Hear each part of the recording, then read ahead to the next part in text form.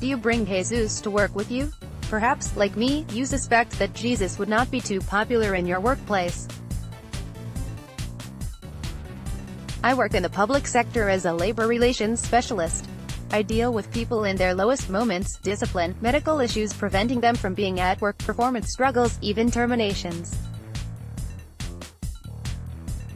How do I bring my faith into such an environment? Telling someone they're fired, but don't forget Jesus loves you and I'll pray for you, would quite likely get me in trouble. Advising an employee struggling with performance to lay his struggles at the foot of the cross might well land me a harassment complaint.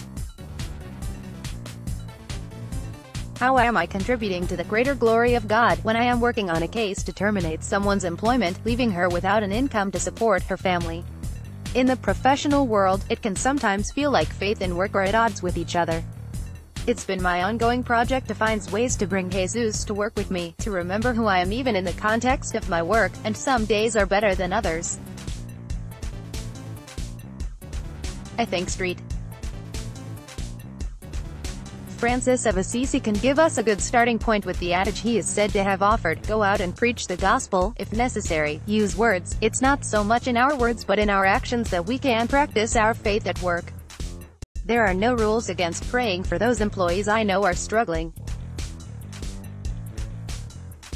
I can always be mindful to treat each employee with compassion and respect in administering just consequences for their actions.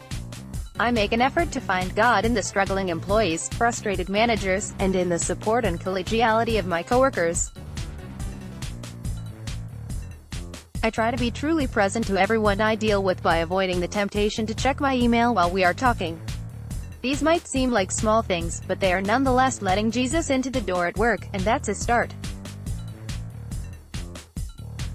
How do you let Jesus into your office?